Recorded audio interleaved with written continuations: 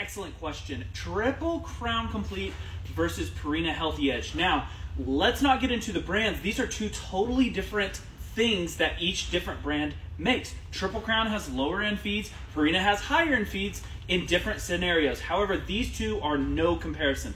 Triple Crown Complete is going to be higher in fat. It's going to be higher in a host of different vitamins and minerals. It also has several billion CFU pre and probiotics that the Purina Healthy Edge has none of. So Purina Healthy Edge is going to be a lot lower in all of those things. However, caveat is Purina Healthy Edge typically is way cheaper.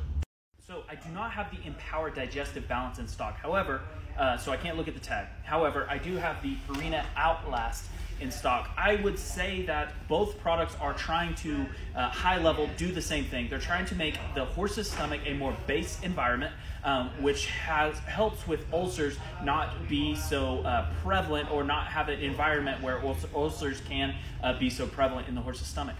One difference though is that Purina adds a seaweed derived calcium in their product that can help more specifically with the situation of making the stomach more base. I would say that is the main difference. I do not believe the Empower Digestive Balance has that in it, and I do not also know the price differences. That would be another thing to look at. Amino acids and omega fatty acids, though they both have the word acid in them, are for completely different things. Amino acids are for muscle building, muscle recovery, and for generally, most people would think about them as protein. Amino acids are the building blocks of protein, so those are to help repair and build muscle.